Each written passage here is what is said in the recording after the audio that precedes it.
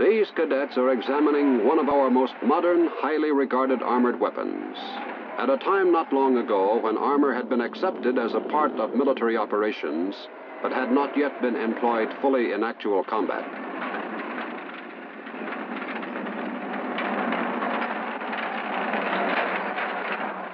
Contrastingly, here are three of today's armor vehicles: the M113, the M60, and the M48.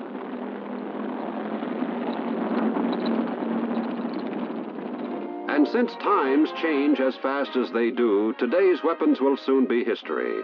Here is a possible future weapon of armor. And as the weapons have changed and will continue to change throughout military history, so has the role of armor.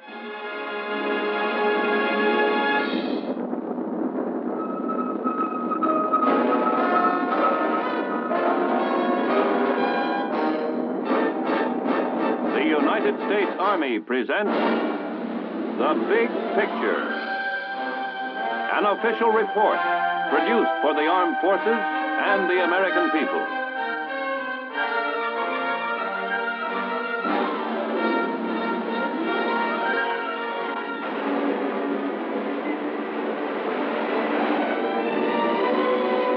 A tank is the most impressive of any mobile ground weapon, and it takes a lot to stop one.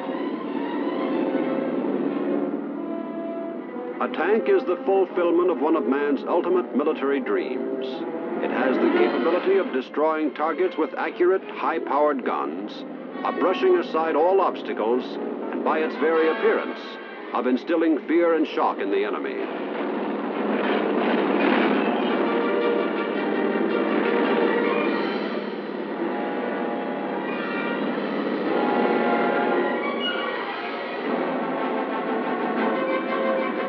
As a facet of armor, the mission of the tank is an all-encompassing one, and today's armor is capable of executing all types of ground combat. It is characterized by the essentials of a top fighting force: mobility, firepower, shock action. Its role today is vital. Historically, it has encountered and overcome both technical obstacles and human doubt.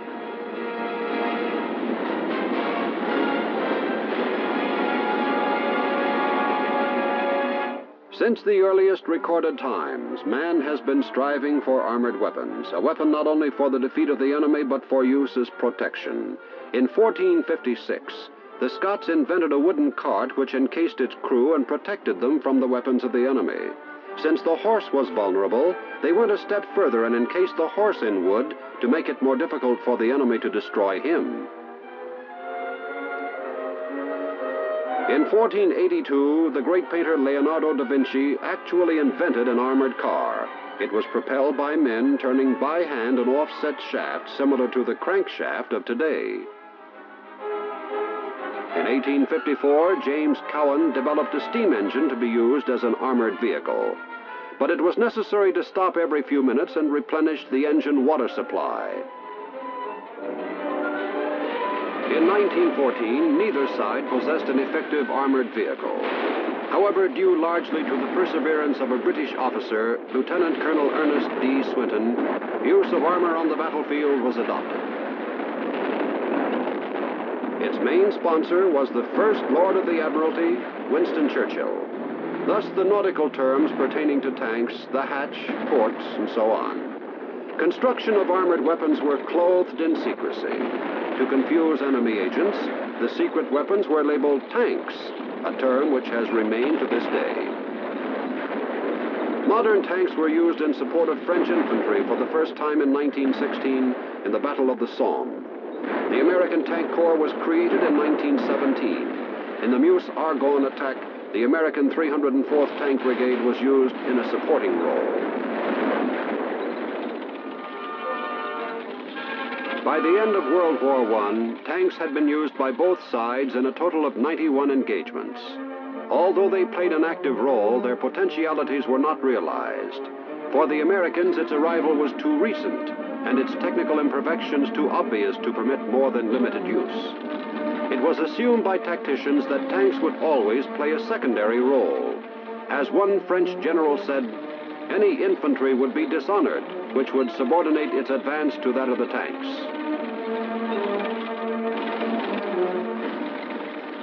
The National Defense Act of 1920 assigned the Tank Corps to the Chief of Infantry.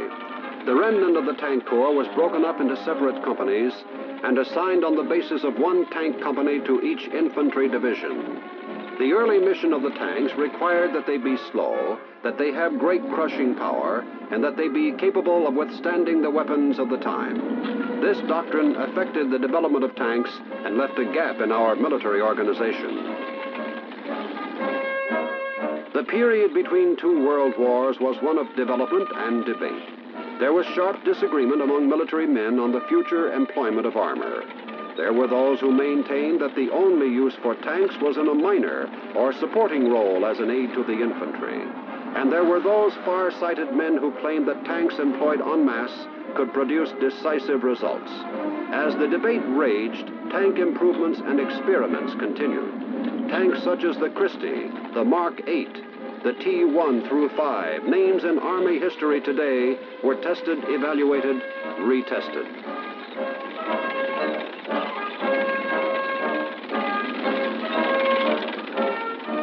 The more discerning military minds realized the advent of the tank had restored mobility to the battlefield.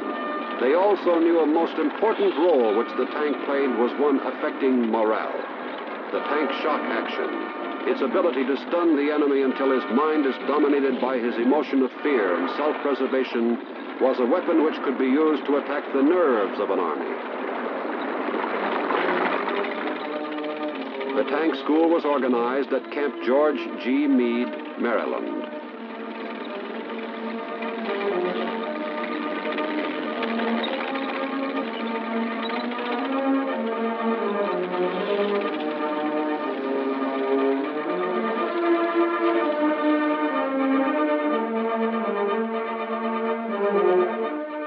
It was transferred in 1932 to Fort Benning, Georgia.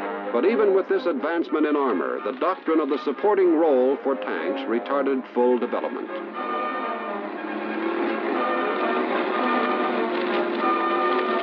Meanwhile, a former corporal in World War I had emerged from a bloodbath to become the leader of the new Germany.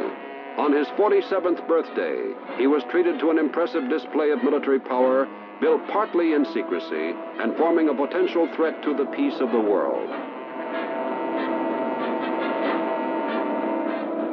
In this display, the tank was well in evidence.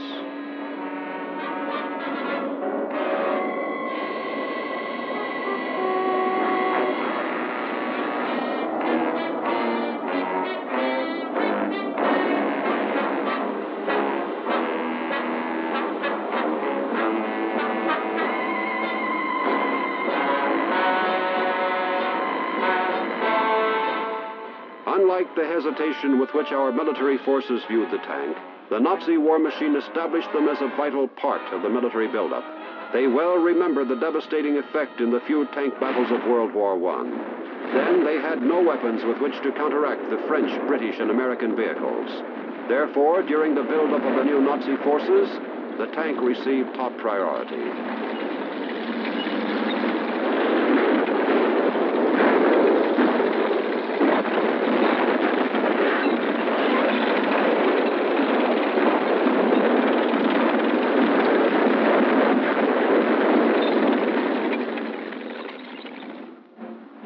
And so 18 years later, it was another story. The tank was theirs now. They were an awesomely powerful sight, whether in action or on parade through the small towns of Germany. They instilled in the spectators a feeling of superiority, of the mechanical might that was the heart of the new order.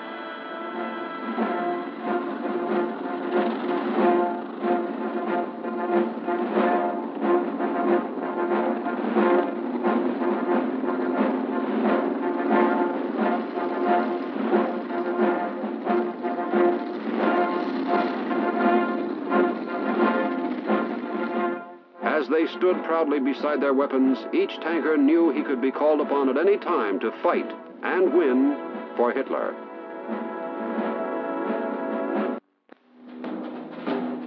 The period of peace came suddenly to an end when Nazi hordes moved into Poland in September 1939. Herr Hitler jubilantly watched his army as they poured into the all but defenseless country.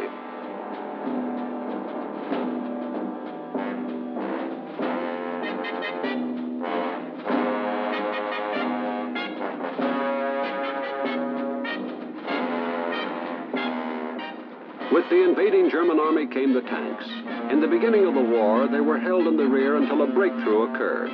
Then the armored divisions were utilized to exploit the breakthrough. It wasn't long before the armored divisions were organized into corps and into an armored army. The Nazi panzer troops were highly trained and efficient.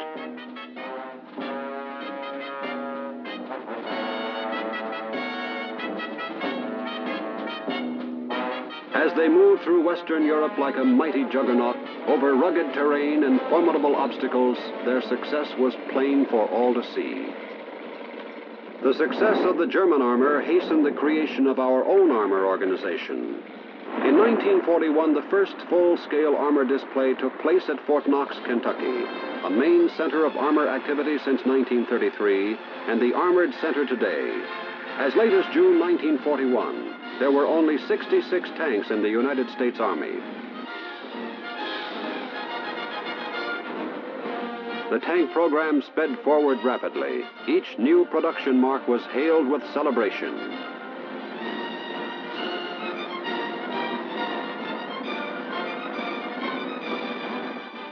Here, the 1,000th tank made is delivered to the Army, and it called for ceremonies, parades, and displays.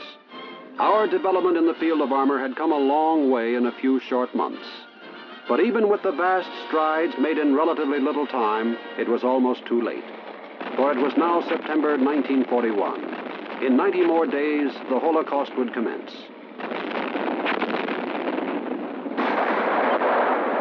The United States entered World War II. The tank, which only a few short years before was considered of relatively minor importance, suddenly loomed large in our plans. With the organization of armored divisions, the long-envisioned team of combined arms, tanks, armored infantry, armored artillery, armored engineers, and armored reconnaissance became a reality. President Roosevelt in 1942 had ordered every spare tank shipped to North Africa. Tanks were also needed in other theaters of war.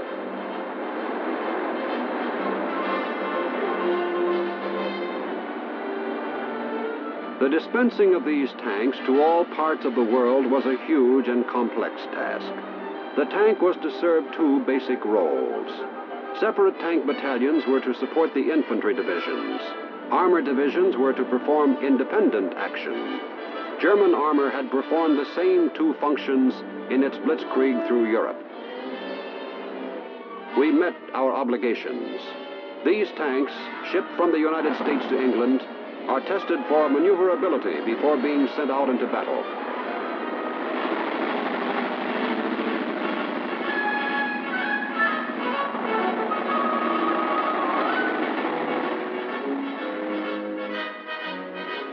Up to this time, the Germans had met little enemy armor.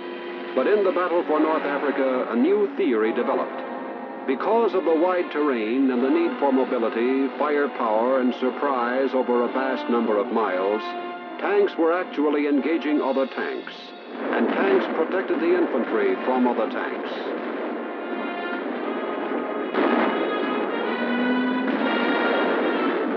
It was on the burning desert sands that the tank proved itself, passed the test of essential requirements: mobility, firepower, shock action.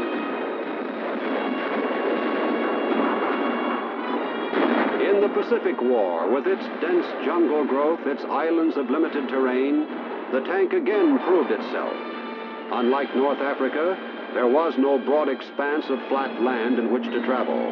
Many a rifleman from Bougainville to Iwo Jima was thankful for the protective shield of armor.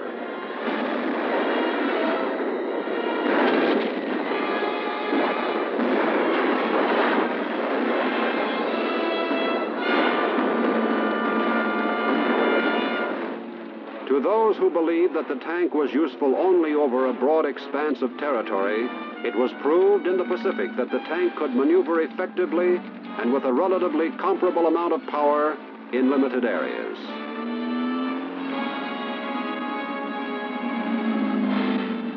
Armored vehicles would plow through the dense jungle growth on to the objective. It also proved valuable as a defensive weapon.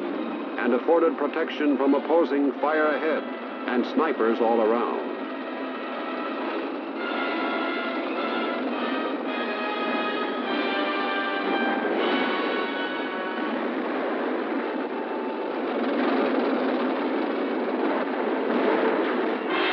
D-Day, the invasion of Europe.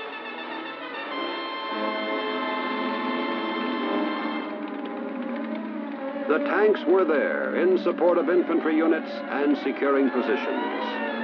General Eisenhower in his report said casualties were comparatively light, due in effect to the firepower of tanks landed in the leading waves of the assault. Armored divisions started to land on the beachhead on D+4, June 10. Elements of these divisions were used to support infantry attacks during June and July, before the main Allied effort was made. The infantry was materially aided by the firepower of armor.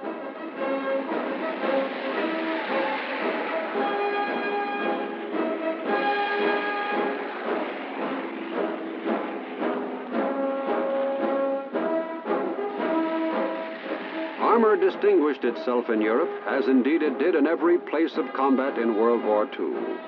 Few decisive victories were gained in World War II in which armor did not play a part. It proved to be the most effective weapon with which to exploit successes to the utmost. Armor came to be known as a weapon of decision.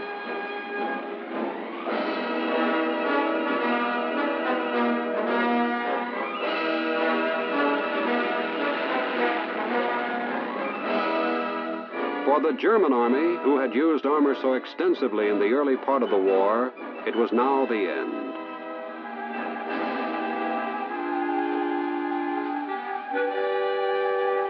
We entered Korea to defend it from the communists with few tanks. The North Koreans were well equipped with Russian-made tanks.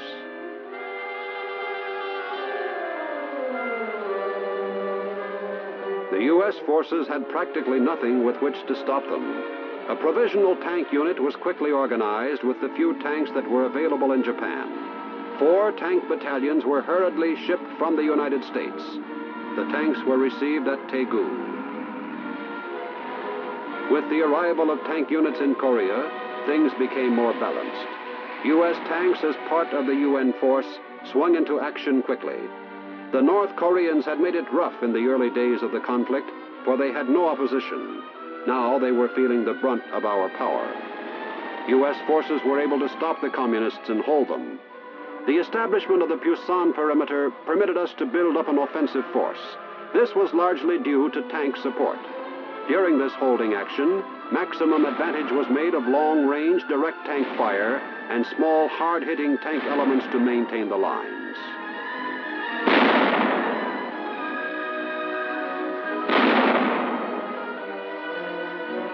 But the majority of the action was far from stationary.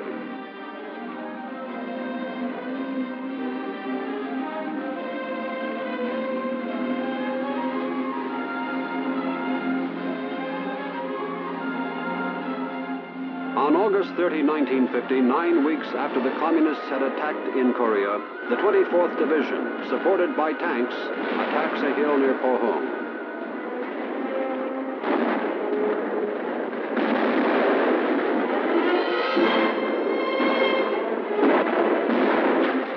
A few days later, the 2nd Division engages in combat near Yongsan. The tanks were there, too. They left their mark upon the North Korean army. 2 weeks later, on September 16, the 1st Marine and the 7th Infantry Division effected an assault landing on the west coast of Korea at Incheon. Once again, the tanks were there. Pushing inland from Incheon, we advanced rapidly upon the occupied capital of South Korea, Seoul. Fighting was bitter, and the tanks were in the thick of it. Armor continued to play an important part in the action until the end of the conflict. Once again, as in World War II, it was proved that armor was effective in spearheading offensives. You have seen the changing roles of armor through the years. In the foreseeable future, there will be a need for a strong, modern armored force greater than ever. greater, too, is the need within the Army itself to maintain its basic requirements. Mobility. Armor is capable of functioning under any condition on any terrain. Many technological innovations in recent years have given armor and other fighting forces increased mobility. Firepower, coupled with mobility on the battlefield, makes armor a formidable weapon.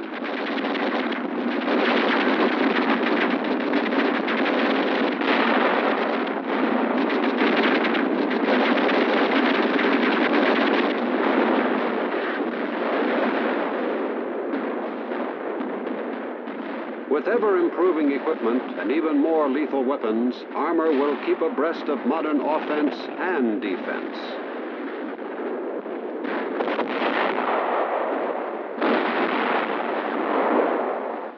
Shock action combined with mobility and firepower, and you have the big triple play of our armor force today. The best protection on the field of battle is armor. The best offensive is one of armor. The effectiveness of an armor team is illustrated in this engagement between two opposing forces.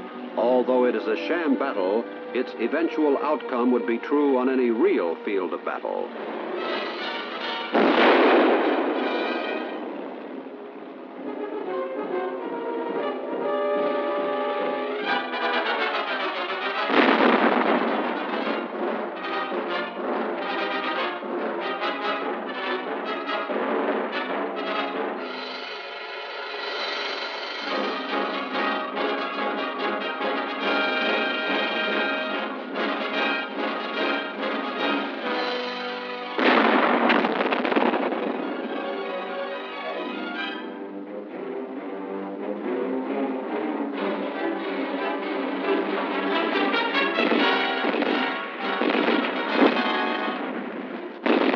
The requirements of mobility, firepower, and shock action apply to the strategy of battle as we have known them in the past.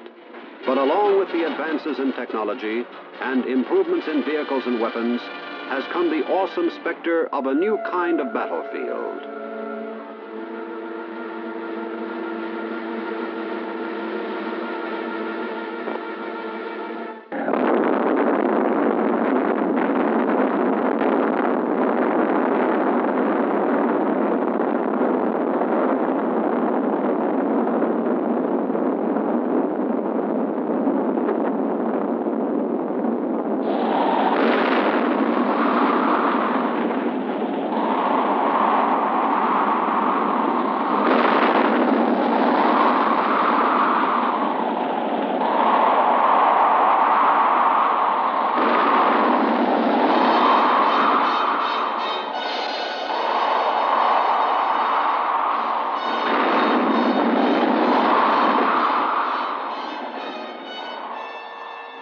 This cloud of deadly dust, seen from a distance, signifies an end to the concept of warfare known for centuries. It ushers in the age of the atom and hydrogen bombs, when the exploding of one projectile can cause inconceivable destruction. The tank has been tested under nuclear conditions and has passed the test. Its usefulness has not been limited, but extended. Under such conditions, its serviceability remains unimpaired. It maintains its capability of counteracting any enemy ground attack. In fact, a tank may well be one of the safer places to be in the event of an atom or hydrogen bomb explosion.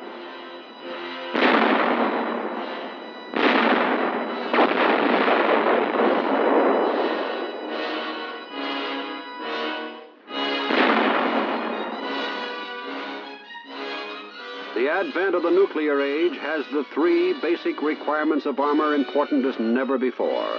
It calls for increased alertness and the ability not only to withstand but to employ nuclear power.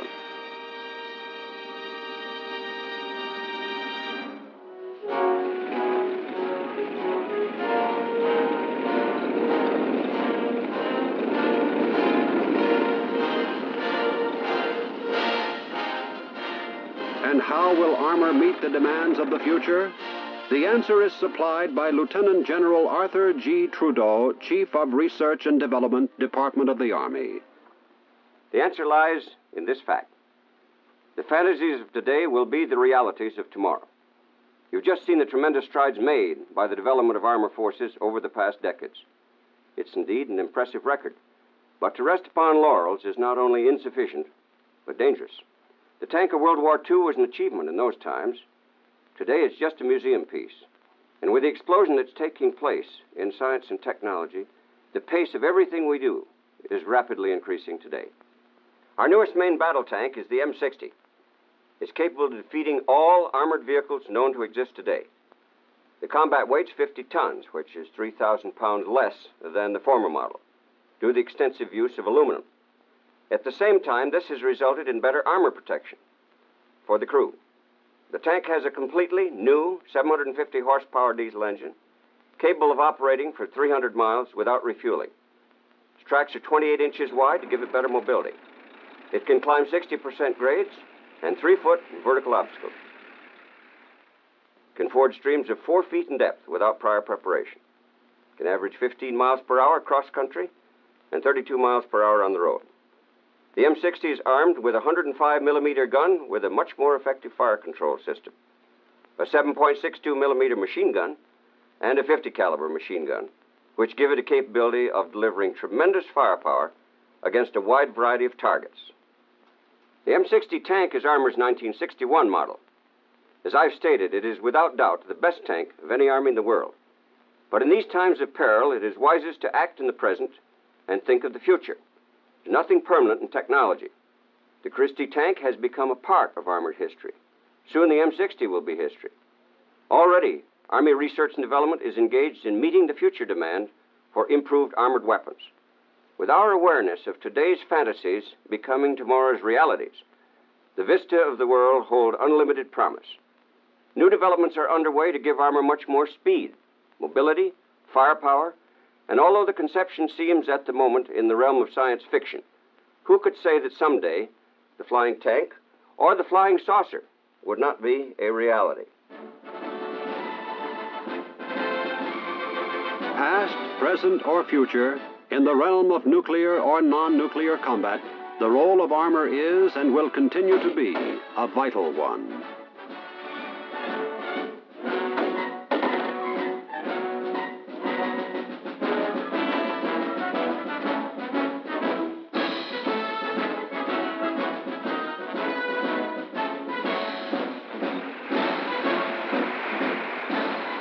Proudly it wears its mantle, the combat arm of decision.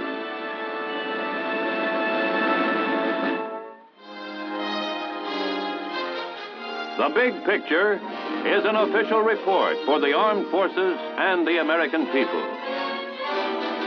Produced by the Army Pictorial Center. Presented by the Department of the Army in cooperation with this station.